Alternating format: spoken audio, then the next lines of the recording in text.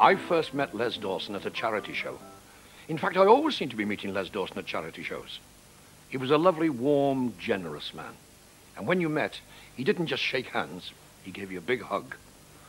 To my mind, he was the greatest droll comedian we ever had.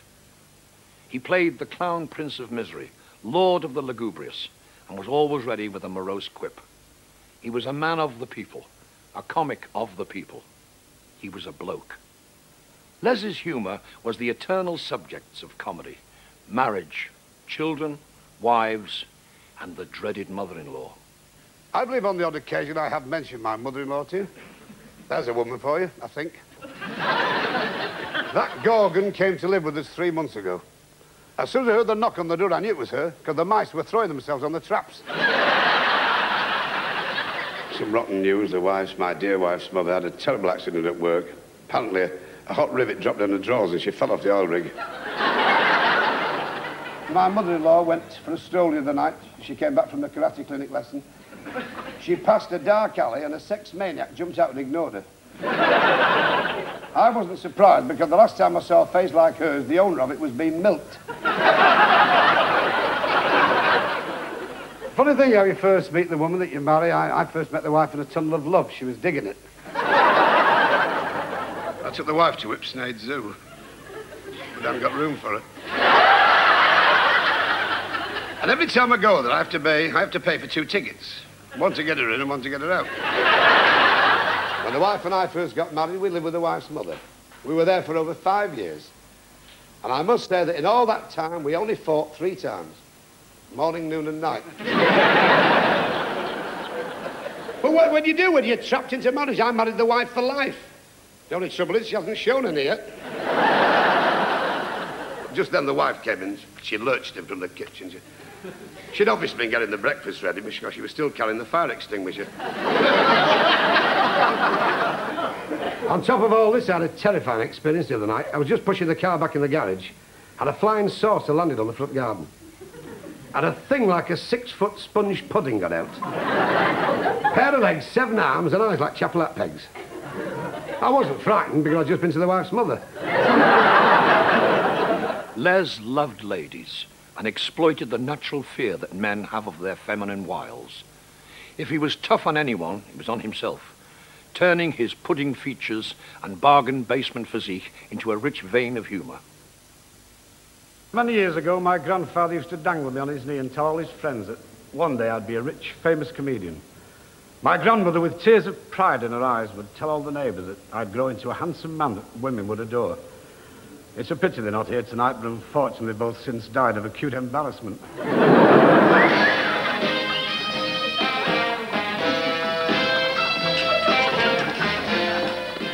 Before I was born, my father used to have a nasty habit of running off and leaving mother for months on end. And then when I came on the scene, they gazed at me in my crib and they held hands and ran off together.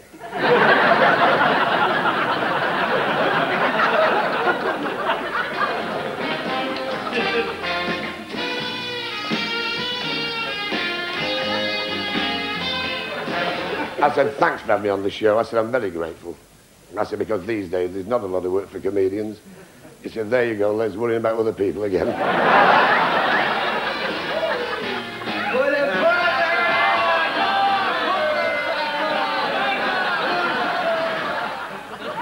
His comic venom found its natural home in Blankety Blank. Les turned this gaudy BBC bauble into a national treasure by treating everything and everyone on it, especially himself, with the same loving contempt. See, this is the first time I've hosted a quiz show. And quite frankly, I feel about as comfortable as a lame turkey sat on a pile of Paxo listening to Christmas carols. Some people have a face that looks as though it's lived in. Our next celebrity, his face looks as though it's full of squatters. But I keep his photograph on the mantelpiece. It keeps the kids away from the fire. Here's a young lady who's a great singer. She's made a killing in show business. I'm not surprised her voice is murder. No! So it's nice to have this gentleman on the show. He looks a little bit like a Golders Green Barry Manilow.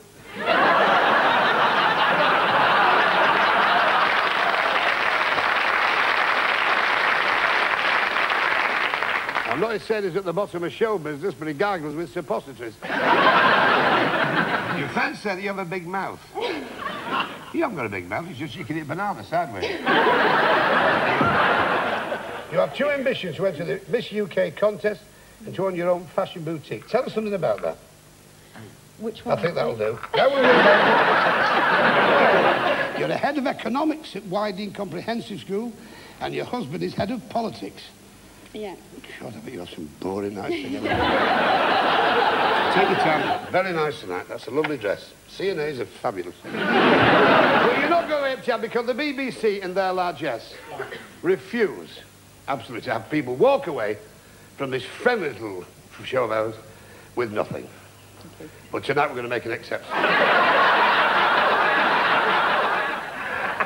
As this is the first show in a whole new series of Blankety Black, we have a pound that, for the first time, matches the prizes.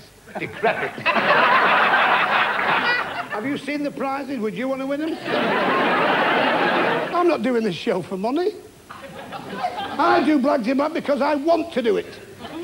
And if I were to tell a lie, may the gods above Olympia, may they strike me dumb, but never speak again, and nobody wants...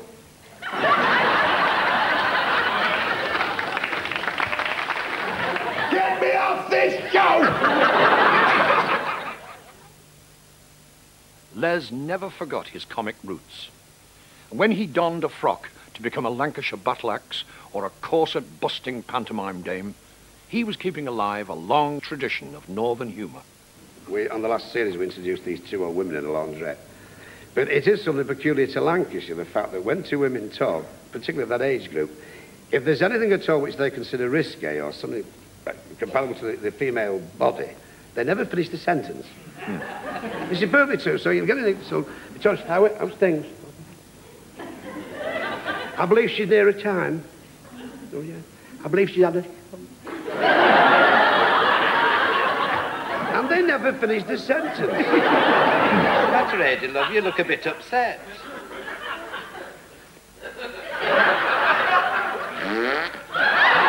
I drop a lie down and a flush. You know. Well, what did you go to the doctors for? Well, I'm not one for complaining as well, you know. Oh, I know. I've suffered for years. Mind you, I blame his wife for the conditions in it, you know. I mean, after all, a man's entitled to a little bit of... Oh, he's not had his leg over for years. And they did a lot of things.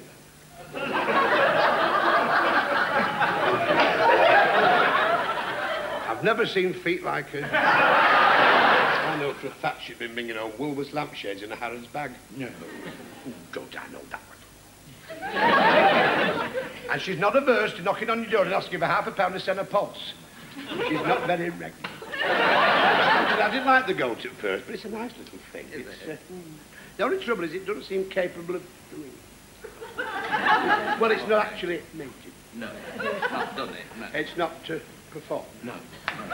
Anyway, the vet gave Bert some tablets to arouse the goat's virility. Oh. What are they like? I don't know, but Bert said this tastes of peppermint.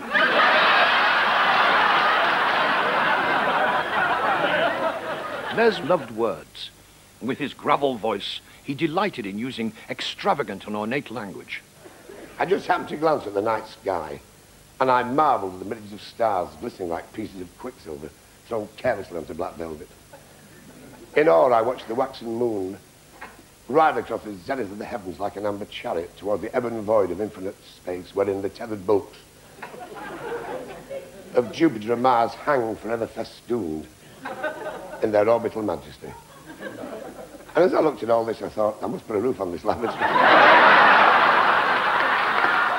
I would like to see introduced into school a love of ecology, because I happen to be the vice chairman of the Mordecai Appeal Fund for the preservation of the black-infested swallowback duck of Bridlington, which is in danger of extinction because of man's relentless search for natural resources. You don't have to be an ornithologist to understand the cravings of this tiny feathered friend, which likes to mate on the very edge of the cliffs at Scarborough so that the currents of air can spiral upwards and, in the modern parlance, switch her on. The male hangs from a diseased elm until he hears this very distinctive mating cry. Well, naturally, he does make mistakes, but when he hears the real mating cry, he leaps down from his twig and picks up his feathers in a tight bunch, and in a series of swoops and skips, attempts to grow the female in the simple act of procreation. But because of oil slicks on the he tends to skid over the top of her. And when they've done this 3 or 4 times, they do tend to say, sod it, let's have a drink with the lads.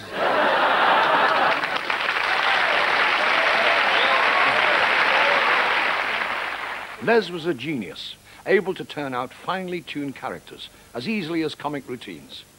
He could have played Shakespeare, but settled for more down-to-earth acting roles in the dramatic comedies of playwrights like Alan Plater and Galton and Simpson. What do you do for a living?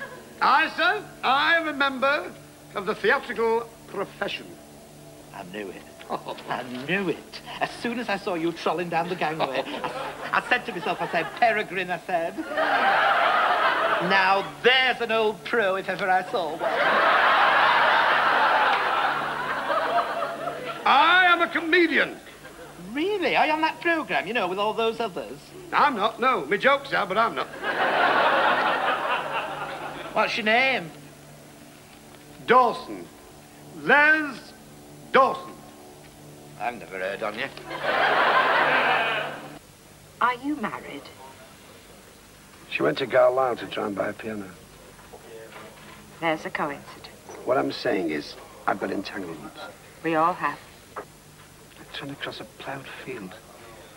You keep getting your trousers caught on barbed wire fences. All the time it's getting darker. I've noticed that. I keep hoping for a great shaft of light to show me the way I'm going. Like that fella. I don't think I know him. St. Paul it was. Oh, yes. On the road to Damascus. He saw this bright and shining light in the sky. It made a big impression on him. He wrote a lot of letters about it. I thought I saw it once on the road to Oldham. It turned out to be the sun's reflection in somebody's cucumber frame. Perhaps the true measure of Les is that he was a romantic masquerading as a clown. He was an excellent writer and an accomplished musician. He traded melancholy for laughs.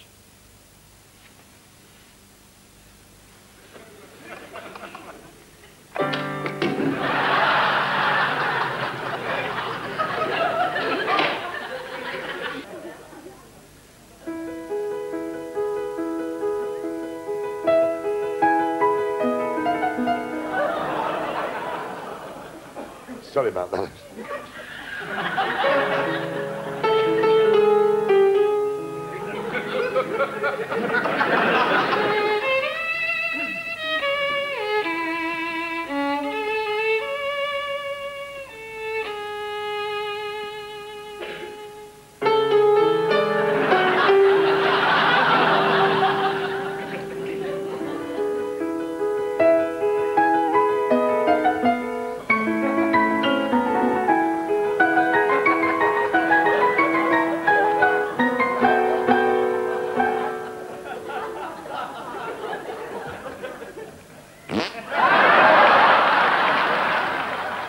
In response to a positive avalanche of requests, I intend to play the pianoforte for you this evening, proper. The piece I've elected to play, for I hope your gratification, is Emmanuel de Falla's Ritual Fire Dance. Thank you.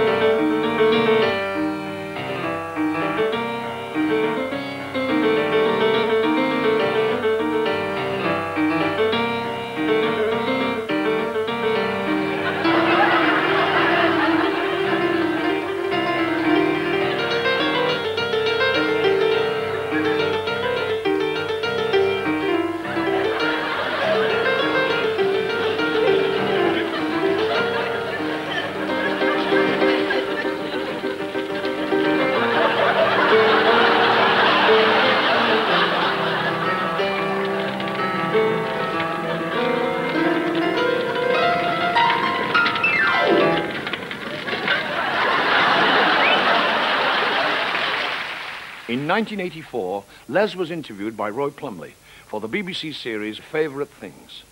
In it, he spoke about his childhood, his family, and his love of literature. It speaks more than any personal tribute could. So let's leave the last laugh to Les.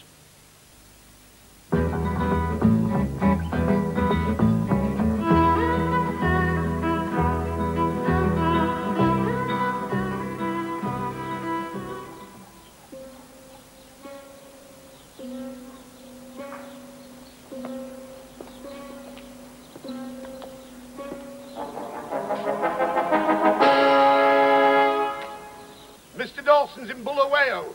I'm merely renting the premises. I'm not responsible for any debt. Les, it's Roy Plumley. Who? It can't be. Roy Plumley was a disc jockey on the Titanic. No, I missed the boat.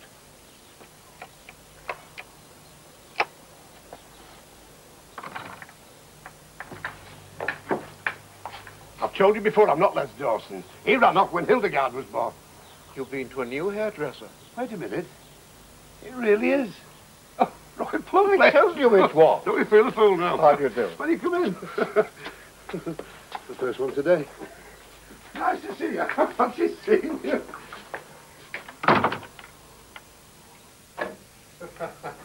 Well. Come in. Roy Plumley. Eh? The thinking man's Russell Harty. Thank you very much. Make yourself comfortable. Right, thank you. Good Lord, I remember you when you were a stuntman on Songs of Praise. Good Lord.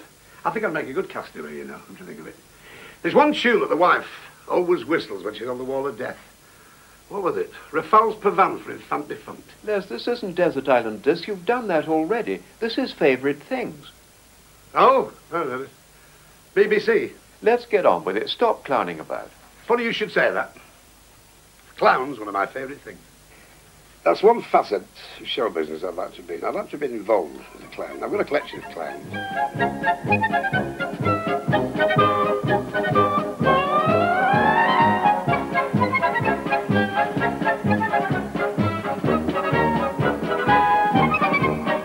Now also there's two paintings were done of me by a Birmingham artist. One that I posed for, and the other one which was in his own imagination. Mm-hmm. Because there's something about clowns, even as a small boy, like most small boys, I think the clown was the first thing you identified with for humour. Of course, it was visual. And there's something about a fright wig and baggy trousers and a red nose, and that was only my wedding day.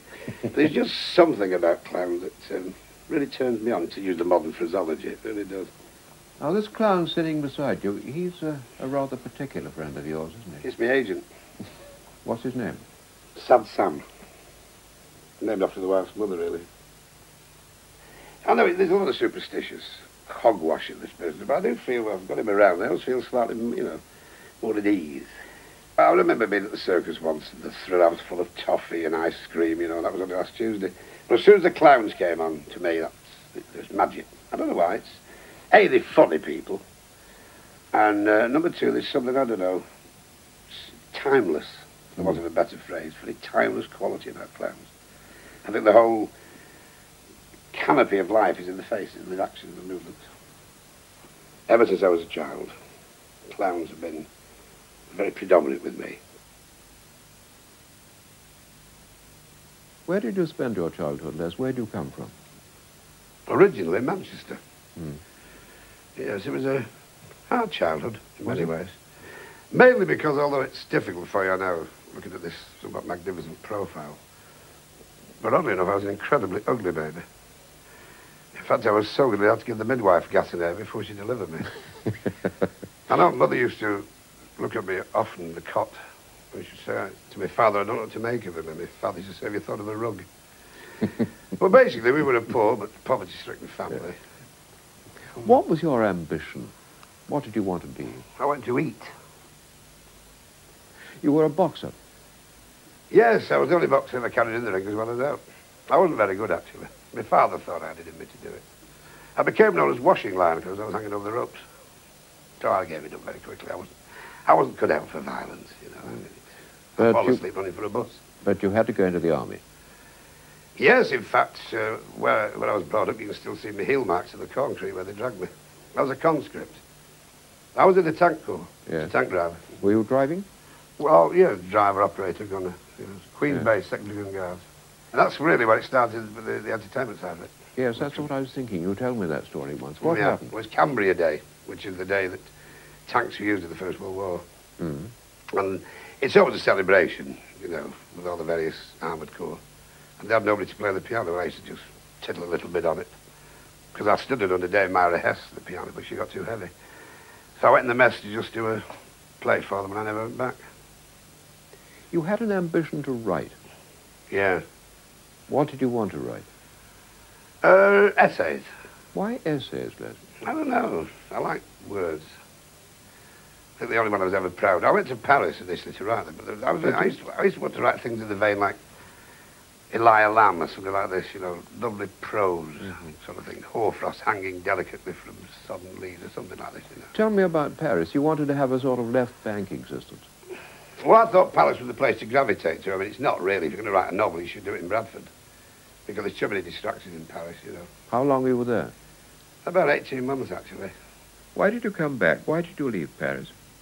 I was broke. Yeah. To me, it's like a spoilt woman, Paris, you know. I love Paris. It's very nice. It's wasted on the French, totally, you know. So you'd done some piano playing in the army and in Paris. When did comicking come into it? Well, I used to play the piano and sing and tell a few gags, especially when I sang and played the piano. But acting those days was dreadful. I mean, it really was bad. Would you like to see a little gobbet, would you? I'd love to, yes. What did you do? Well, this is... You sat yourself at the piano? Well, I found it more comfortable that way.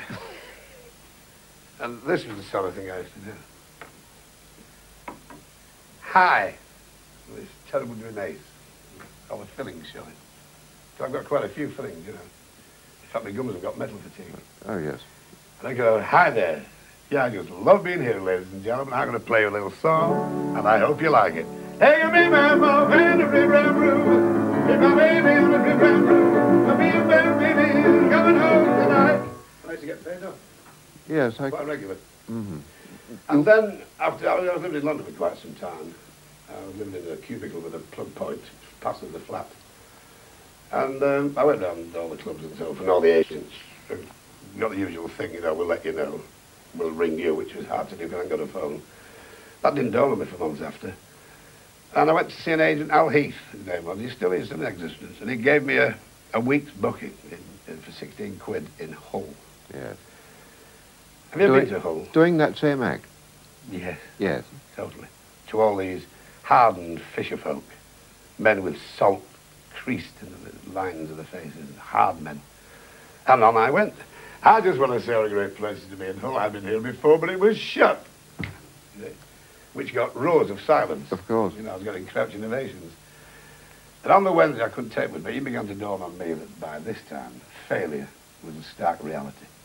Really failure. I mean, I was lucky. I mean, my only ambition in those days was for luxuries in life, like bread and shoes. You know, I think it was getting worse. And on the Thursday, I did the time-honoured mistake, although in this case it worked, of going for a few drinks. And I drank more than I should have done. Right. This So was that before night, your chef? Yes. That night on the piano, then. It's a great pleasure to be in this kipper depot. And found that I was playing off key. You know, terrible things like that. Started telling about my life and how bad things were. And for the first time in my checkered career, somebody clapped in the corner, a little bald-headed man clapped in the corner. I said, thank you for clapping. He said, I'm not clapping, I'm slapping my head to keep awake. But then I started to get a few laughs, and that's how it started. Yeah. So I owe Hull quite a lot, actually. You've been all around the country many times, every city and town in the British Isles. Which is your favourite? Which is your favourite town? I must be fair, Blackpool.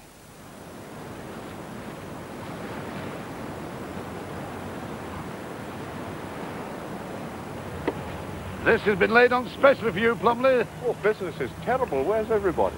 Do you mean, where's everybody? Would you lie on top of a tram in the wind?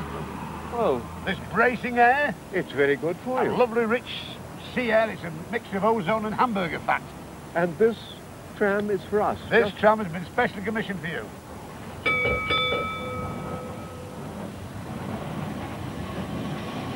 There's something for everybody. There's gambling for the people who want to gamble. There's restaurants and nightclubs and discos. And there's something for everybody. Do you like the beach life? Do you swim a lot? Yes, I do. But that sea's very cold, you know. The fish wear mittens. That's the only problem in Blackpool, you see. Before you can eat a whelk, you have to rub its chest with Vic. And of course, one of the great highlights is the bathing beauty competition. Yes. Have you ever been to one? I never have. No, it's one of my ambitions. Mr. Plumley, Roy, if I may be so bold, you're going to not only see one, you're going to judge one. Ladies and gentlemen, the Roy Plumley. This is the first time that Roy has ever judged a beauty contest, so I think he's in for a real treat, don't you? Ladies and gentlemen, that great comedian, Les Dawson.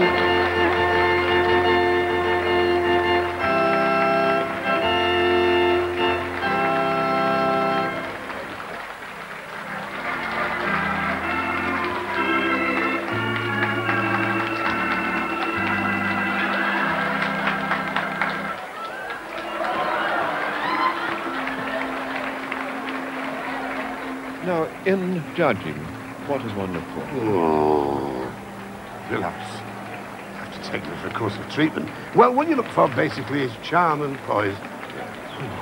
And, well, lovely.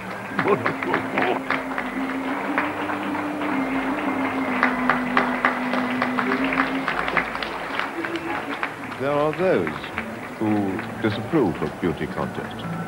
Yes, I've often wondered why. I don't find it demeaning in any shape or form. Excuse the play on words. I found that the undraping of the nubile female body is to extol the virtues of femininity in itself. Plus, that is me the world of good.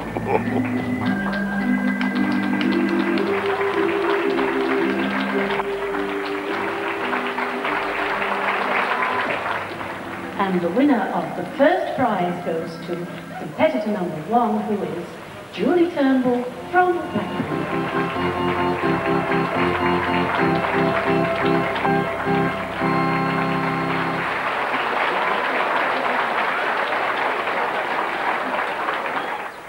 Lotham St Anne's very close to the bustle of Blackpool, but very calm and peaceful and relaxed. Yes, it is. It's worlds apart, really. I think you need to get away from it all, you know. Yes, of course. And that's why we chose Lytham. We're very fond of it here, you know. And of course, I think your family life is very important. How many of the children are still at home, Liz? Well, I have 3 children, one of each. 2 are still at home now. The eldest girl, Julie, she's a nurse in Nottingham. You've acquired some very lovely things. You like junk shops and going around. Yes, I do. Yes, I met the wife. No, I think if you've got nice things around, you feel it's nice to relax amongst your things. Is that not exactly like living up to your blue china, as Oscar Wilde would say. If you're not careful, possessions can take you over, you know. But I think to live amongst nice things is part of relaxation. And it is one of my favourite things to have a nice home. I mean, it's a lovely family house, this. It's surrounded by debt, but we're very fond of it, you know. What's this new construction that's going on down there? I thought the bypass was coming through. That's a fish pond. The size of it now, I think we'd probably get a sea manatee in it, a sperm whale. So I think I've gone slightly over the top, because it's got a bridge going across it, and Alec Guinness is opening it shortly. But I think if you're going to do something, you may as well go over the top anyway. You know, I mean, when we first got married, we used to aspire to something like this. We didn't have the money in those days. We lived in a house that was so small, you know, when you turned the lights on, I was in bed before it was dark. So it's nice to have something around you that you can move freely in and feel at home in. You're handy for the golf club here. You like to get down there for a round or two. Oh, yes. Well, it's one of my favourite pastimes in golf, I must say, because I've just got that burning desire to go on there once and actually hit a ball. Lovely course here at Fairhaven Golf Club. What do you mean? Solid sand? I mean the surrounding countryside. Do you mean there's more of it? Shrod.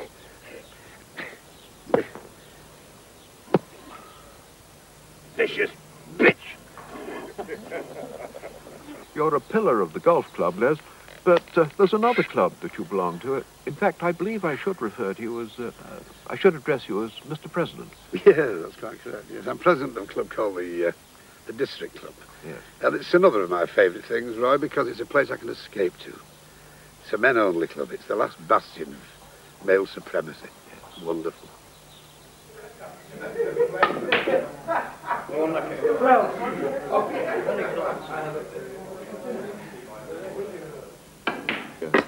If you put these properly. Sorry. On sooner or later. I'm paying you again. Thank you, sir. Thank you. Yeah, well, this is the Domino School. As I was telling you about this hallowed sanctum. And this, of course, is the President's chair. Yes, Mr. President. Which I'm very proud to squat my little hams upon it. I'm sure you are. And this is where I relax. It's one of my favourite ways to relax. Also, it pays the rates. Well, it used to do. Pays the rates? Yes. Have you gone? I've gone, yes. Have you?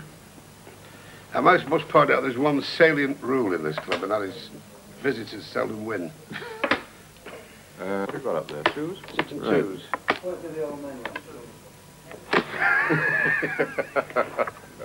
Totally out of order. You may have noticed behind the bar there is a woman. It's the steward's wife. Now, it's one of the unfortunate artifacts that she has to be here. She doesn't normally come down. She's let out for an airing now and again. There have been times in its checkered career when we've had disasters on the scale of Krakatoa erupting. One of them was some years ago. Even now, the mind boggles at the influence of this. But a woman actually got through the double doors. That night was fairly full. I remember it well through the mist of nostalgia. Snooker table was in full flight. Domino school was very active. So was the card school. And in walked, well, she didn't walk, she drifted in like a bank of fog. A woman. Can you imagine? Imagine how we felt. And the whole room became as like a forgotten tune, a pregnant atmosphere. And we poised mid-air with cues, dominoes, cards. And it was one of those momentous things that must have happened when Hindenburg died, the same sort of thing. A grey cloud scudded across the top of the club. And one stalwart of the club, old Joe Toole, was 79, tottered forward, glared at her with a sense of awe, and uttered the immortal words which are imprinted on every member's heart. He said, "Good God, a woman." And she fled. She had the good sense, but we've never forgotten it. I paid you. You paid. Right. How many's he Well, got? well, Still go? Yeah, still going. Now, we've seen, Les, that you're a pretty gregarious man. What about your solitary pursuits? What was that word used before? Well, I mean, you read a lot, don't you? No, you said something before that. That was totally Your fascinating. solitary pursuits. No, before that, garrulous, was it? Gregarious. Only in the hot weather. You like chaps. Oh, You like yes. people. Well, you not- like moving not around. content. Oh, I like moving. Yes, chatty circles. Totally, Yes. totally. Now, what do you like to do on your own? You read a lot. There's a lot of things I like to do, but not on my own. Yes, I do. I read a lot. That's one of my favourite pursuits, reading, of course, you know. Favourite author is Neville Shute. Is it? Why, Yeah. particularly? He's a simple storyteller who can weave a tremendous novel out of a very basic plot. He's very good. I think he's a prolific writer. Yes. How many books have you written, though? 7. Now, there's one you've written, a very serious book. I mean, most of your books are fairly light-hearted, but there's one serious one. It's called The Time Before Genesis. It's not a gloomy book, really, but it's in the form of a novel, you know. Yes. It's interesting to speculate. Are you a disciplined writer? Do you write regular hours in a regular place? No, not disciplined. I've got a place where I escape from the family, because you've got to get away from everybody. You see what the dog's like. I mean, So I usually go in and study at the back there and just pound away when I feel I've got something to say. I don't know how these people can devote 8 hours to it, because I certainly can't. Not on a fairly busy schedule, because it's not just writing, which I find great. It is a favourite pastime, of course. But I mean, like most people, I wear 2 hats, and one is a more serious one. And that is the ceaseless task to try and make people aware of what's happening to us in the ecology field, conservationism. Yes. What in particular? Well, I'm on the Mordecai Appeal Fund in Sudan, which is for the preservation of the Morecambe whelk. But what is happening is because of man's relentless search for natural resources in Morecambe Bay, there's a silt beginning to form into the lower strata of the water, which precludes the whelk from seeking a mate. Oh, no. You see, they have the fluted nostrils, whelks, and they seek out the opposite sex by virtue by eyesight. And what's been happening over the years with this silt rising, of course, they develop advanced myopia and irritant stigmatism. And, of course, when they blindly fumble for a mate, they've made some pretty bad mistakes with this silt. In fact, we have a Coast Guard now who just wrote to me recently, a very moving letter from Fleetwood, who actually saw one of the whelks trying to mount a discarded yoghurt carton on the beach. It was pretty dreadful, yeah. But the idea is we're opening a small clinic for these whelks, where they go to the hair done and watch television, and meet, you know, other whelks with similar problems, and we take them to the Lake District on a coach trip and this thing, sea shanties. And I feel as I'm doing something worthwhile. Oh, you are doing magnificent work on this, and you are making progress. Not a lot, no. There's a lot of people seem to think it's an asinine idea. I'm glad you told us about that. But there's one other matter I want to raise. Something that Britain really does want to know. Can you play in the conventional mode? Can you play the piano? How dare you, Plumley? How dare you stalk into my humble abode? Yes, I knew I was... such highfalutin statements like that. Of course I can play the piano. I knew I was walking out on a limb, but it is something that we do want to know, and I do feel this is vitally important. And if you'll be kind enough to elucidate for us. Well, I don't know whether you can without an audience. I'll tell you what I'll do. I'll play you an amusing little taradiddle to put an end to all the speculation. By whom? Scott Joplin's Immortal, the Entertainer. Yes. Will that suffice? That will, yes. Thank you. Somebody said to me once, you play the piano by ear. I said, no, I play it over there. Ready, Plumley? Very well.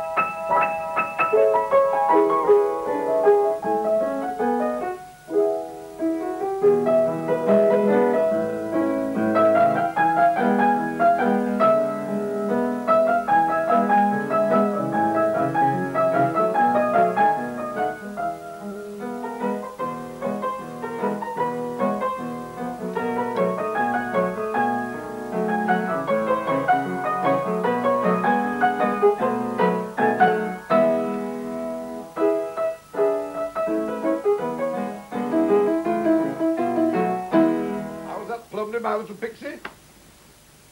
Where's he gone? Obscene little coward. Me old amusement.